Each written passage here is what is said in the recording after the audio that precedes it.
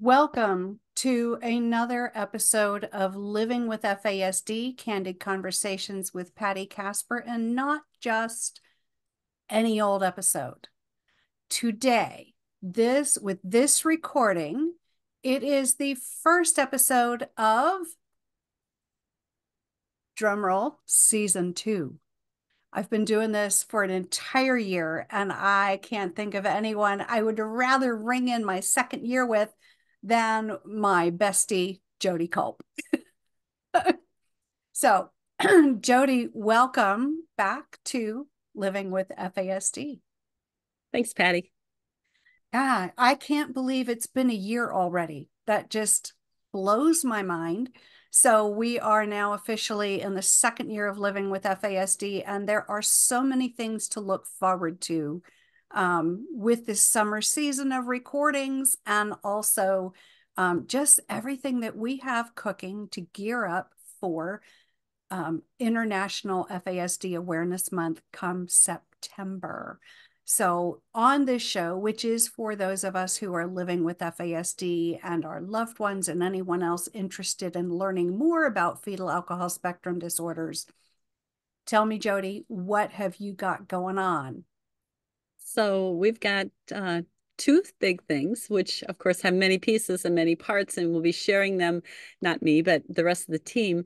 A large, not a large, but a knowledgeable group of us got together, and we're at that point in life where our time is in more in the twilight time of our life than it is in the beginning. And we started, boots on the ground, running with passion, and we continue in this season with passion too, but wanting to leave our legacy, wanting to make sure that all the I's are dotted and the T's are crossed, and that we are leaving the next generation with what they need. So yeah, we have two things that are huge. One is launching Zach, which is a composites boy that's 18 years old, so right at the transitioning time. And we are launching him in transmedia. So that means my job was writing the novel. Joel Chagrin and Carl Jung are doing a parenting book written by fathers. Is that cool or what? That is awesome. I know. And um, and Justin Overlander is doing Embracing Zach and has finished the screenplay. So those are three things that are coming together. But on top of that, my editing team, which you guys are awesome, by the way. We call ourselves the meliorists Yeah. because we believe there's things that we can do to make the world better. Antonio's producing Parenting Your Porcupine, which is a book for parents and therapists. So it's a book for therapists to really get an idea of how to help families and parents, and for parents to get a better understanding of what they can do to help their kids. Yeah. That's one.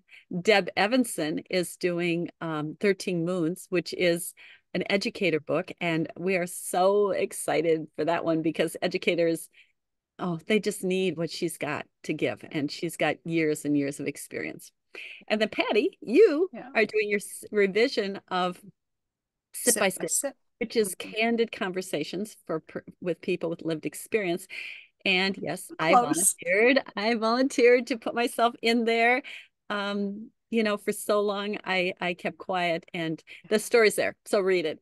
Anyway, so back to my place, because this is where I'm at. My project, Embracing Zach, is the novel, and I have to knit it with the screenplay. So unusual, but usually books are written and then screenplays are written.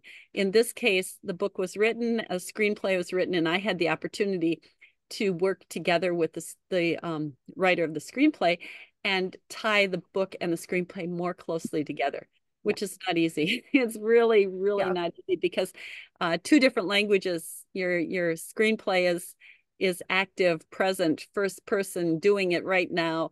And of course, a book may have a different voice. So Yeah. that was complicated. And there's things you put in a screenplay that our populations expect. And I may choose not to put it in the book, or I may choose to write it differently. Those are some big things. Yeah.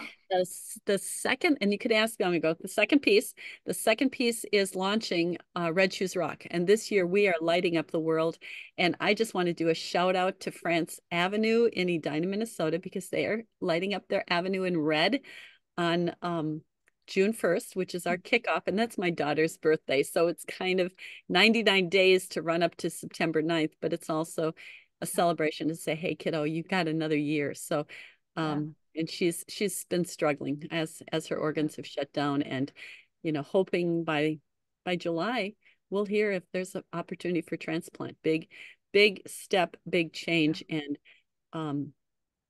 big possible opportunity for people with lived experience that hasn't existed. And I'll say one side, and then I'll go to your questions.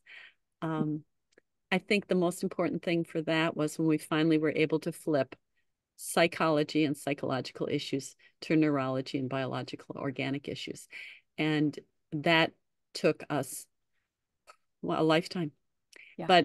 But it took us also significantly time in the last 5 years where we needed the neurology organic piece in place, and it wasn't. So shout out to my daughter for being the brave warrior and standing as strong as she can through this. So Patti, it's yours. You asked me questions and I'll go. Okay. So I wanted to just join you in a couple of the things that you said.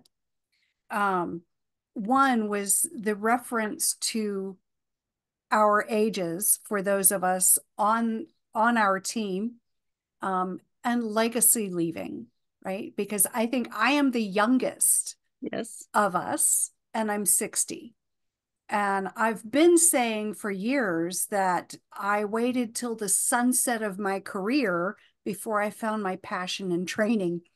But that is, what we are doing. We are building a legacy, trying to prepare for that next generation to take what do they call it? The baton and run with it and take all the FASD research, and application to the next generation so that the impacts will be profound, right? Yes.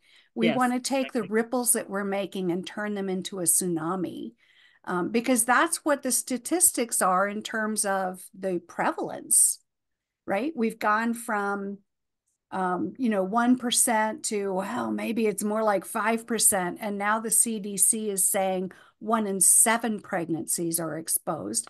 That's 14.28%. Yeah. That's a tsunami of people that need to be understood in different ways, right? And supported in different ways than our systems are designed for. So we have a lot of work to do, and collectively we do have a legacy to leave. And it is a passion. That was the other piece that I really, peaked on. Learning about FASD is one of those topics that you can't just learn about it and go back to life as usual. It changes you once you realize how profound the impacts are on an individual's life, on their family's life, and as that ripples out into community, you're changed.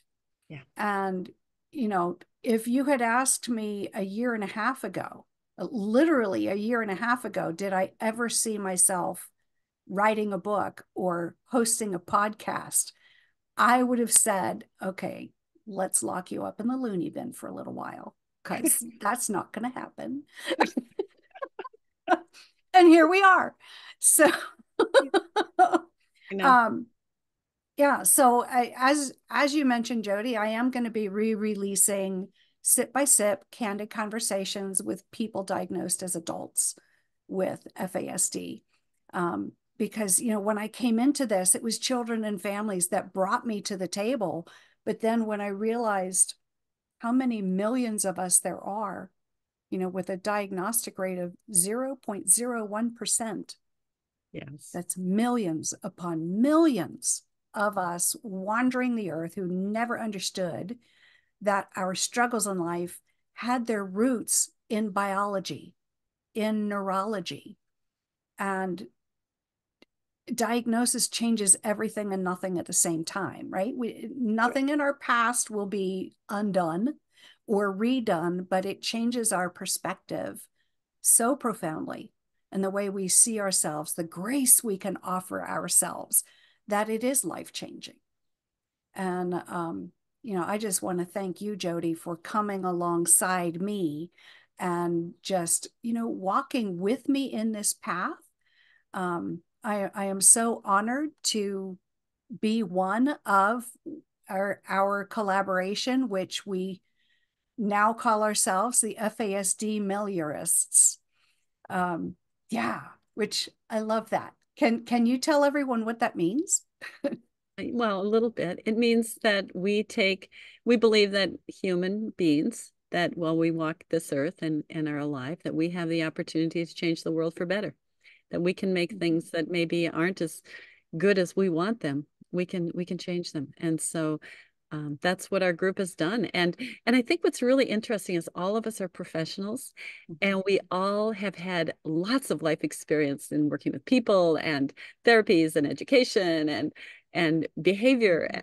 We've all had that, and yet we all have different skills, and none of us have the money to buy the skills from anybody, but we all have come together and we have them. So, I share mine with you, and you share yours with me, and Antonia shares hers, and Deb shares hers, and all of a sudden, and Marcia shares hers, and all of a sudden we have what we need to get the job done, Yeah. without any funding, which Yeah.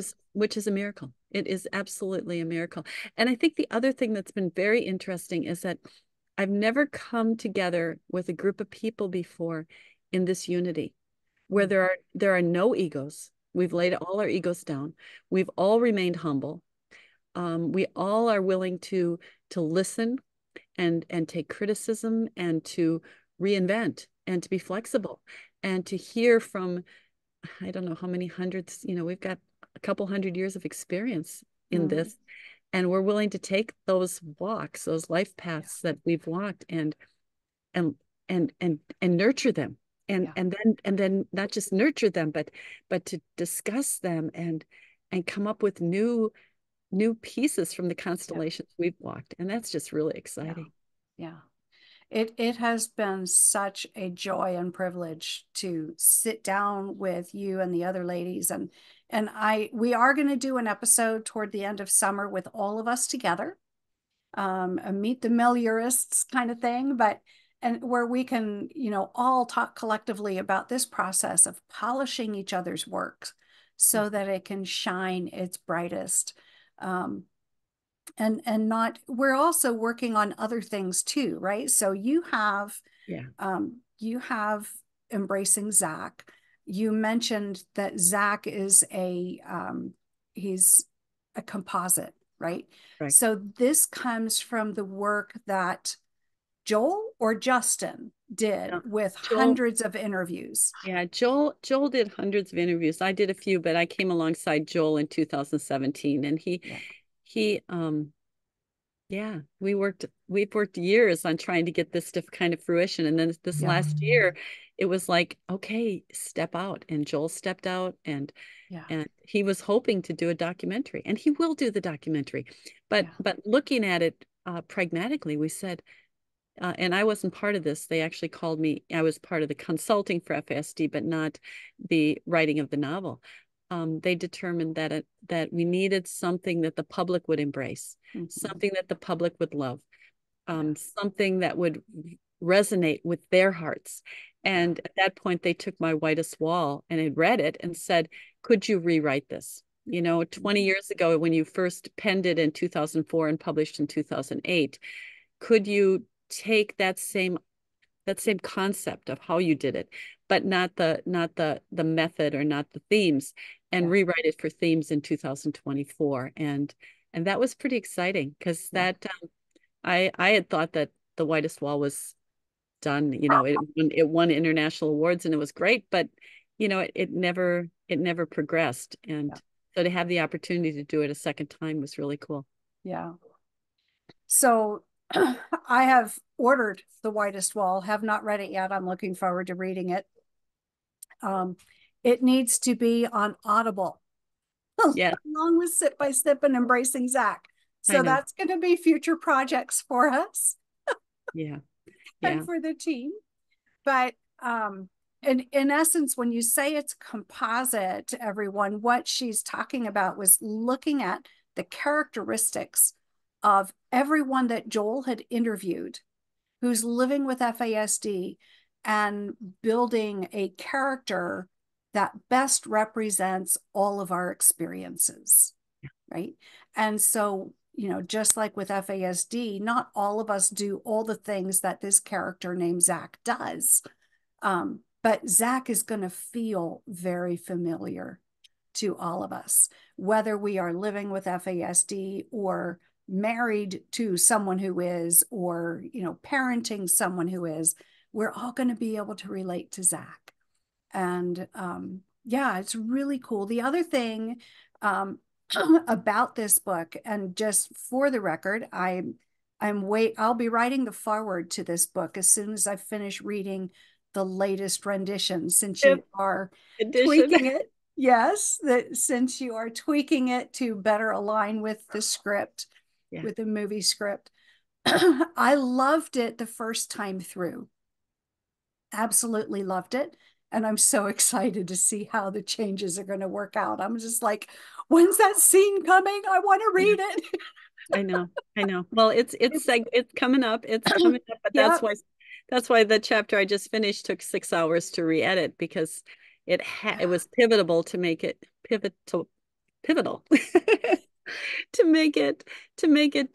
go in the direction that the Yeah. movie goes, but not so much that it changes the novel. And Right. there's that balance that you have to do. Yeah. So I think Yeah. one thing I wanted to say is that not only is it a composite character, but it's a composite community. You know, it Yes. the characters are the justice system, the educational system, the employer, the Mhm. friends, the community. It gives you a broader sense of different viewpoints on how we see the world with our Yeah. own lenses and then adapt, or and how Zach sees the world in his lens, and you Yeah. get a chance to get inside everybody, and that I think was really been Yeah. fun to put together. And it also introduces people to other forms of neurodivergence as well. It It does. really highlights the importance of embracing neurodiversity, that we're all different, all of us with our particular quirks and our particular strengths and our particular learning style. Um, we're each as unique as our fingerprint. Yeah. And this book highlights that. And in And a good way, in a good way. it does. It takes the person It as a person. celebrates it. It celebrates the person, and what I hope it does is it takes it takes the veteran and makes it Mhm. sparkle. It takes the person with autism spectrum disorder and Mhm. highlights them in their integrity and who they are. And Mhm. it takes the people that have life experience and allows people to understand. But even more so, it Yeah. takes parents and aunts Yeah. and uncles and neighbors, and And it makes it a part of our community, not yeah. just a Yeah. hidden piece, but a piece that's like, oh, aha, I get Yeah. that. Oh my goodness, I thought that Yeah. too. You And know, and it oh, I did deals that with too. Yeah, it deals with things like unplanned pregnancies. It deals with emotional abuse and emotional neglect. It yeah. deals, I mean, I think the only piece that is not blatantly out there is social services. That's in Um, Whitest Wall. there we go. That is Okay. in Whitest Wall. But that Okay. Whitest Wall was a whole different season. It was Right. prior to 2008 that it was written. Yeah. We had not we had a complete I used at that point faith and race to expose things that we understood as prejudice. And at that point, I mean, you got to think 20 years ago, no one was talking about the things I wrote. And we saw the festering that happened during COVID Yeah. of exactly what I wrote in Yeah. 2004, 2008. Yeah. And it came to fruition. And I just it was not my dream. My dream was to to expose it. Well, I exposed fetal alcohol Yeah. and have people embrace what we needed to embrace then. Well, now we're trying a different thing. We're trying neurodiversity, right? So Yeah. same style of writing, although my writing has changed in 20 years, of course, but yeah. Yeah. Yeah. Well, I'm excited to see where you came from in terms of your writing, and to see how you dealt with that system as well. I just I've already had questions, by the way, on when is the book going to be available Okay, from so the we're last time it was discussed, right? well, that's good. I want people to be Yeah. excited. I want this to be exciting. Zach is going to launch. I'm hoping, I had hoped in March, and Joel asked me, he said, Jode, hold back. Hold back. I want the screenplay to be done. I want you. And it's like, okay, so, this little racehorse had to stay in the starting gate. And I'm glad I did. It's been very difficult to do the fifth edit and now the sixth. Yeah. Um, but it's made it better. And I want to say, the Meliors have made it glisten, because that's really been fun to watch you guys just take it and make it even better. I'm hoping June. I mean, we are so close. This is the final edit. Um, it's very close. I'm Mhm. hoping to launch it right at the beginning of the launch of Red Shoes Rocks. I want to say, anybody that's got buildings to light up, landmarks to light up, I want them lit up in red for Mhm. September 9th. So anybody want to know about that, go to redshoesrock.com.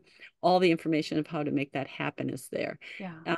Otherwise, you can email me through Red Shoes Rock, and I will get you the information for that. But we want the world to light up red, and the whole thing is about launching. We're not going to talk Mhm. about what this is, but the book is the book is on launching, and we are Hang launching. on one second. My dogs Sure. are going crazy. I need to shut the office door.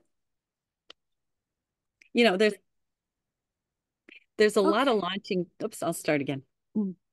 There's a lot of launching taking place. So we're launching Zach, and we're launching Red Shoes Rock. And this year, our goal is to light up the world. Australia did an incredible job last year. Incredible. Canada did a great job. I mean, Niagara Falls and Mhm. Toronto Towers. Minneapolis has already agreed to I-35W and the Lowry Bridge. And I think we've got a couple towers lighting up. So I'd love to light up the whole city in red, but we're going to get what we get. And last year, I've got to share this. This little 6-year-old in little red shoes said, "Oh, Mom, somebody really cares about us and our FASD. Oh, Mom." And I Oh, mean, isn't that precious? yeah. Think about it, because guess what? It is not something that people tend to care about. Yeah. And Yeah. yet it's around a lot, a lot, a Yeah. lot. So yeah, ask me about red shoes and I'll answer. Yeah. So, when I had RJ on, I guess what, a month or two ago at this point, um, we talked about how I asked him about Red Shoes Rock, and he's like, well, the crazy thing is I was at a conference and some lady came up to me and asked me about my red shoes. So I told her. I was like, I know who that was. Yeah, So, yeah. so you took that from being his personal expression of identity and, advocacy, and you turned it into a worldwide movement. Yes, is that FASD or what? Totally grandiose. No, I but never. what all is available for people if they were to go to your website? What all is available for Oh, people, and how can they get involved? okay. So there's a blog. The blog has a lot of information. Dig through that, you're going to see it. Things should be categorized, so you should be able to find things. Otherwise, just scroll down through that. There's free artwork. All our artwork is free. Everything's grassroots. My goal was to keep it available to the people, that the Mhm. people all over the world, no matter if, as long as they had a computer, they could do their own thing. So we've got Mhm. multiple logos in different languages, and I'm really willing to send out the original art files so that people can change it to any language that they want to write in it. And any of the artwork, everything is just, we just gave it as a gift. I mean, Mhm. we've had no money to do it. my son from Sweden challenged me, hey, could you see what you could do on social media, Mom? I want to see what you can make happen. And that's when I took the red shoes. What RJ didn't say to you, though, was that he was having a hard time with the person at the counter at that point. And I saw that he was struggling with this person. And I saw his red shoes and I thought, I can divert him. I mean, what I do is behavior, right? I do Mm-hmm. animal behavior. And I'm not saying we're animals, but what I'm saying is that at least if I can redirect, I can get a different response. So I went up and said, hey, tell me about your red shoes, to change the conversation, right? To start a conversation.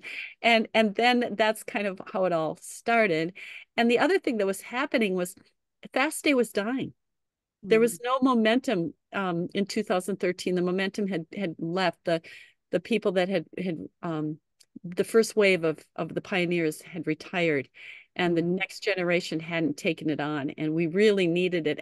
And that's why everything we do right now is so important for me Yeah. to encourage 20-year-olds, 30-year-olds, 40-year-olds, because my season isn't that much longer, and Yeah. I'm gonna be out of here, Yeah. and I want to make sure that they've got the passion and they've got the materials and they have Yeah. permission to use whatever they need to do to make it happen. So yeah, 2013 we did 30 days, and 2014 we did 40 days, and then we did 60 days, and then we did 90 days. Then we thought, well, why don't we do 99 days to 909? And that just kind of put us at June 1st, which was my daughter's birthday. And I'm thinking, yeah, she's the one That's that perfect. kicked me off into this. Let's Yeah. kick off on 9/9 and make a difference. The goal of Red Shoes Rock was to expose information and to build the momentum up to 9/9. So we weren't Mm-hmm. trying to take away from 9/9. I was looking at making it something that was precious to people, and Mm-hmm. making the month of September be something we looked at. There was no adult voice at that point when we started it. RJ really had the only adult voice, which was Flying with Broken Wings, and was doing a great job. But it was Mm-hmm. brand new. It was new. It was pretty Yeah. new, and I wanted And to it's a encourage terrific that. group. It is because it's For those who don't know, it is a group within Facebook. And primarily it's two populations within this group. One, those of us living with FASD, and those of us caring for people with FASD, whether it's caregivers or professionals. And I think the important thing about that group is RJ has held strong Yeah. to not letting there be negativity or conflict. Yeah. And when there is, they have a full crew on the backside that go and counsel. Yeah. And what he's also required, and the team has required, is caregivers and persons living with FASD have to learn how to talk to each other and to get along. Yeah. And no other group is doing that. There's groups for caregivers, there's groups for whining, there's groups for complaining. You don't get to do that on RJ's group. And you Yeah. don't get to do that at Red Shoes Rock. At Red Yeah. Shoes Rock, we're all about fun. We're all about exposure. We're all about um making this not be such a negative thing. We are just Yeah. living life. Yeah. Yeah. Oh, you have been truly a powerhouse, within the FASD movement. And I hope you say I'm not going to be around that much longer. I hope you'll be around for a while. I got And I work to know do. there's a lot of things that we feel like we want to complete, right? But being another woman of faith as I am, I know that sometimes our agenda is not what God would have for us to do, and we may wrap up sooner than we anticipate, or we may find ourselves saying, okay, what next? Yeah. You Well, know? I mean, learning the caregiver model. You and I are both in caregiving. You caregive your Mhm. mom, and I'm embracing a Yeah. caregiving situation that's 24/7 um, with my daughter. I share it with Sam, her partner, and that that that actually brought forth my FASD. I was able to mask pretty well Mhm. until I had to deal with raw humanity. And I've dealt with raw humanity, in spurts my whole life. Yeah. Every one of us do. We all have that happen. But but every single day, 24 hours a day, and all the medical professionals and all the intensity of what we've dealt with and all the surprises because of FASD and the organic damage have not just been mind-boggling for me, but for the doctors and the nurses and the professionals too. Yeah. And trying to hold that on a steady course with understanding that we're dealing with organicity and we are dealing with symptoms. I mean, nobody wakes up from deep sleep with behaviors. You just don't do that. Yeah. You don't do that in the animal world as a, and you don't do that in, with the humans. So Yeah. yeah. So you don't buy the I got up on the wrong side of bed thing?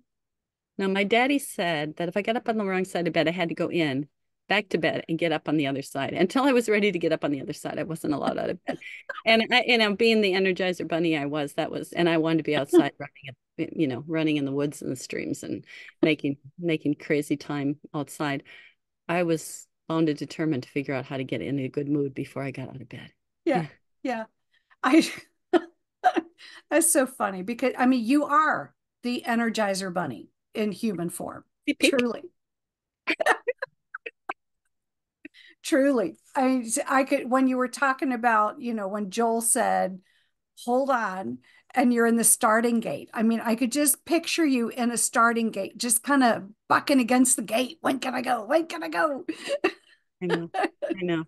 I know. Waiting can be hard. And the good news is I had a lot of overgrowth in my gardens and I had a lot of weed pulling and digging to do. So Yeah. it kept me focused in a different direction. Yeah. So that is probably one of the most profound things that we've been able to put into words as the meliorists. When we look at the impact of prenatal alcohol exposure, it is first and foremost, I mean, while yes, it's absolutely a whole body diagnosis, it is a physical ailment more than anything, or physical condition rather, more than anything. I mean, even within our mind, we call that physiology, neurology, right? Within the body, we call it, whatever the diagnosis might be for whatever body system. But going back to my training in the neurobehavioral model, we talk about making that shift from, away from behavior as chosen, right? Because you can't sticker chart away brain damage or the effects of brain injury, right? Which is a much nicer way to phrase it. But that's what it is. With our brains have been injured. A chemical IED has gone off and disrupted the structures and disrupted the functionality of those structures. Of everything. I mean, of our tiniest of tiny. I think that's what you have to look at, the mitochondria, the tiniest of nerves, the tiny, the vessels, all of the little capillaries, those things that may be stronger for another person may be affected for someone with FASD. It takes out the littlest. Yeah. But we cannot use psychological means on neurological problems. Right. It won't work. It does not work. Which is why sticker charts don't work. So why the red light, green light, yellow light, color chart stuff doesn't work. You can't motivate away brain injuries. We wouldn't tell a blind student, you could read the board if you tried harder. Yeah. Yeah. And you can't scold it away. Right. And you can't punish it away. And you shame it away. No, I found in training, because I do have a program called Expanding Minds with Canines for persons with neurodiversity, that you can fun it away, you can respect it away, and you can try it away.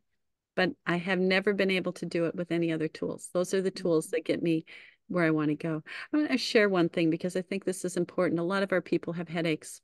And when Liz went into dialysis, she had 134 days of headaches. Now, I reared her, right? So I know that I know what a headache was for her. She started headaches when she was 6. At least that's when she understood what they were.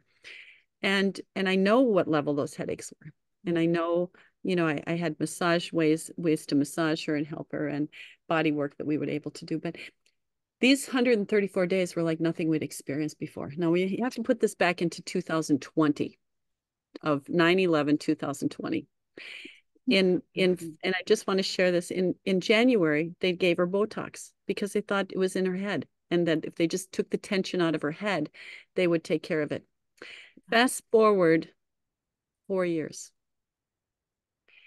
and we find out that the headaches, which no longer worked with Botox because they were so severe, and she would wake up from sleeping in dialysis with outbursts of pain. They discovered that the intracranial pressure in her brain reached 40 at hour 2 of dialysis. That's physiological. That's organic. That's neurological. And when they tried to help her by increasing the number of days of her dialysis, the fluid in her brain wasn't allowed to even go back. So the headaches even got worse. That's what I don't want to happen to our people. I don't want something that would have been able to be fixed probably 10 years ago, like even like a tethered spine for Mac Yurchek, or, for this thing, hydrocephalus for my daughter. None of us knew. But we've got to look deeper. Our professionals have to look deeper. And if we can promote that, it's going to change the world for our lives of the people that have been prenatally exposed. That is such a good point, because so often doctors may wonder about FASD, but because there's no available documentation of confirmation of alcohol use, as is seldom the case for our population that come through foster care and adoption, they'll say, well, let's just run with the ADHD, or let's just run with the autism spectrum disorder diagnoses, because they have so many of the same symptoms, but they can access services with these other diagnoses. And since the FASD is not, we can't confirm it, and plus with the stigma, we'll just leave it alone and we'll run with the services we can get. Right. But what that does is without the proper diagnosis, people will never know that they are at a higher risk of 428 comorbid physical conditions. Yeah, Patty, it gets worse than that because of the checked boxes to get those diagnoses, to get the services. Liz was checked boxed depression and anxiety. She doesn't have depression and anxiety, but that mental health diagnosis to get the services she wanted, not knowing in 2007 that what it was going to do, or 2008, has caused her incredible complications for the next, oh my gosh, 15 years. Yeah. 15 years of misdiagnosis because of 2 check boxes. We have to have services available for our people in the right order, not in this kind of situation. Knowing what we have a higher risk for is part of our medical history. And is critical information for differential diagnosis, no matter who the doctor is. In Liz's case, a urologist or nephrologist, right, will look at her very differently depending on the other diagnoses in play. Exactly. An endocrinologist. We've seen that already, in what is projected. And I think the other piece is we have to realize that some of us have learned to mask very well in public and with doctors, and we've learned to just keep our mouth shut and watch. And others are trying to gather their constellations. They're trying to figure out what's going on in this environment. So if you walk into a doctor's office and you get a whole 15 minutes with them, that's it, right? Maybe 10. And you're trying to figure things out, and you're looking at the fly on the wall, or the poster on the wall, and you're asking, and you're speaking, and you're an oral person and you're speaking it out. And you're flipping your head around looking, and they are going to judge. And if you've got a check box of anxiety, they're going to check that off as high anxiety versus data gathering to pull together where am I? Who am I with? What am I supposed to do? And because they're present, right? Right. You can't plan that future. So you're now in your present and you've got to develop what you need to know, but you don't have much time to do it. Yeah. Yeah, so I think we're going to be looking at different forms of anxiety, which is information gathering versus, that true Yeah. internal, um, Yeah. and they And both exist. And there is some of that, right? Because if, for example, we know that we tend to have on days and off days, as a great many of us do, that's anxiety provoking. As you know, when you wake up and think, is this going to be a good day? Am I going to remember all the things I need to remember today? Or am I going to be tripping over my feet today Yeah, and embarrassing myself or my loved ones? That kind of thing does create some anxiety. And, when we fall on our face often enough, well, who wouldn't feel a little down, yeah, you know? But those are the anxiety and the depression are the byproducts that's of right. a poor fit between us and our environment, Yeah. right? They're the byproducts of not having the right supports in place. It's right. It's why the right programming where you feel trusted and you feel safe, Yeah, why you get the results you do versus when you have to go into a situation where you're apprehensive and don't feel listened to. right. And in most cases, at least for the people that I've worked with, it has to be active. Mm-hmm. It's mobility. It's moving. It can be loud, it can be soft, it can be slow, it can be fast, but it's going to be active and it's going to be laughter and fun. And once I've got that, then I start building the foundation Yeah, for new learning. So, yeah. well, Yeah, thank you. because we can't, learning cannot take place when we are anxious or when we are angry. Yeah. Um, it's just impossible. There is only one place you can learn, and you know this when you're a behaviorist, is you can only learn when someone's interested. Hmm. Even, on each side of that, you've got comfort and you've got excited. You've got a little bit of learning possibly in comfort, and you've got a little bit of learning in excited. But the only segment in your world that you can really learn in is when you're excited. And Hmm. there's eight, if you go with Susan Garrett's program, there's 8 segments. Now that is animal behavior therapy, but those 8 things take you to meltdown. And, Hmm. if I'm teaching, my goal is not to be in meltdown, but to move them from meltdown down to interest.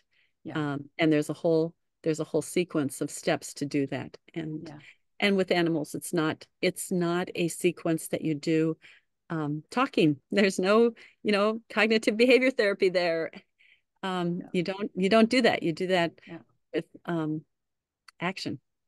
I've tried talking to my animals. It doesn't go very well. Oh, well, actually, I have a talking dog, but um, she doesn't say a lot, but she can say out, out right now.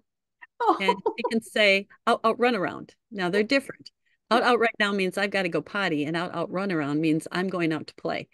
And she will come right up to your face and let you know. So, but again, even with animals, it's really difficult because she had that, and then she said, war right now. She wanted war. Hmm. And I thought she wanted water. So I went down to get water. Water right now. And like, Piper, this is water. Water right now. She doesn't say no, thank goodness. And I go, not Piper, there's water. She said, dog water. He said, dog water? Dog water. So I went and got the dog water dish, which was a special dish that I took for walking. And I got her the dog water and she was pretty much happy. And she said, dog water. I did not figure it out. It took 6 months before I understood. She wanted a walk. Oh, She quit talking because I did not understand. oh. Yeah. But Yeah. how often do we have that happen with humans? How often do we have that happen with When all of we quit trying yeah. because we're not understood.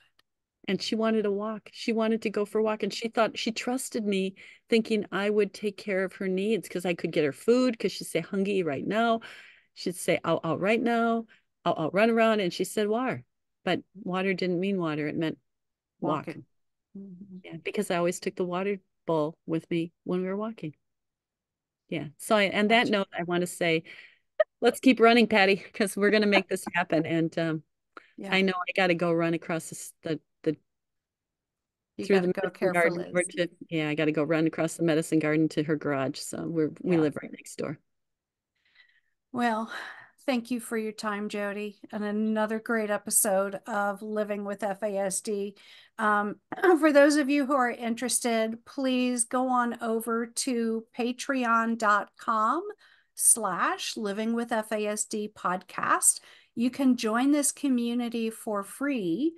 And but you can also, if you're interested in joining in the costs of producing this podcast for a very, just a fraction, less than what you would pay for one weekly cup of coffee, which is not much considering I'm a 2 cup a gal day. Yeah, $5 a month, $10 a month, $15 a month. That's nothing in the scheme of things. If the content I bring you has blessed you, then consider helping me with the expenses toward putting this podcast forth. Um, and so I hope you will do that. There's also, good places on Facebook if you want to join communities there. There are, when I was researching Facebook communities, putting the appendix together for Sip by Sip a year ago, there were 90 groups for people with FASD between the caregiving groups and the lived experience groups. There was over 90. So there's lots of support out there. We talked about one already. The Flying with Broken Wings site is magnificent. So please join those communities. Support if you're able. Write to me at livingwithfasdpodcast@gmail.com if you have questions for Jodee or questions, because she'll be coming back from time to time. Go Team Meliorist. Or if you have questions that you want me to bring a guest on to address, if you have topics you'd like to learn more about, please give, I'm here for you. This is your podcast, and this is your space. And I just thank you for taking the time out of your day to listen to this episode. And I hope that you have a great week and that you will join us again next Monday on Living with FASD. Thank you, everybody. Have a great week.